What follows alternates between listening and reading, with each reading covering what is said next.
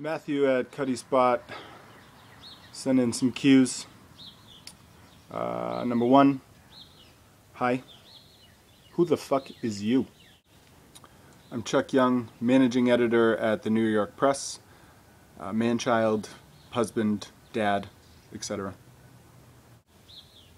You seem like a filthy liar.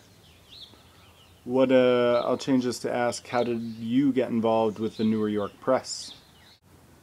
I had a back and forth with Josh while submitting for the second print issue, and then saw that he was looking for an editor a little while later. Sent in a found resume that I found on the internet.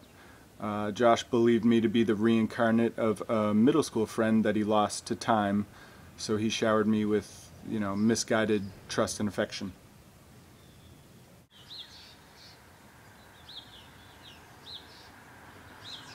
The tNY print issues have been simultaneously experimental and accessibly packaged. What are your thoughts on experimentalism/accessibility? I think we're looking for the weird and experimental, but are still very much grounded in story and resonance. I was birthed as an artist upon the realization that I value being moved. So I'm still looking to be moved, no matter how abstractly.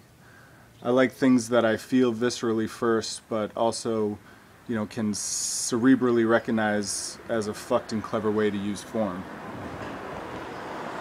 I hate your fucking guts. Do you write yourself?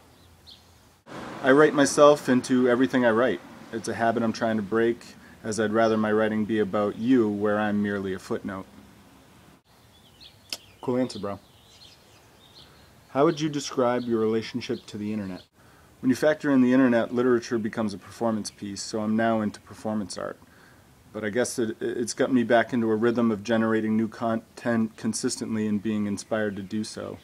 It has also given me back a sense of context and community. What is the first album you remember buying? I used to buy cassette singles a lot. Whitney Houston's I Will Always Love You stands out, as does Boyz II Men's In the Still of the Night. But I do remember buying Dr. Dre's The Chronic when I was in the 6th grade. That was the first one that I bought with my own money on my own. I popped it in on the minivan ride back home with my mom, and the first seconds are a jail cell clink and welcome to death row, motherfucker. So I remember her face getting pretty red. Who is your favorite rapper and why? The Chronic era Dre, I guess, or Q-Tip. Silly answer would be Canadian reggae musician Snow. Self-serving answer would be a fictional rapper I created that I named Ja Definitely Feel. Look out for his debut album in 2013. I don't want to be rich and famous. I just want to be out of debt and happy. Oh, nicely done. What's your worldview in one sentence? We're here to express ourselves in a myriad of different ways to move and be moved in order to feel in better and smarter ways and pass those ways to our kids. I think until everyone is cool as fuck and everything's less sad.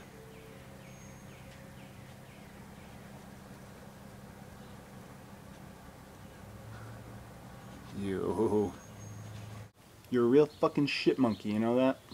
But god damn it, God bless you. Alright. Thanks, Cuttyspot. Out.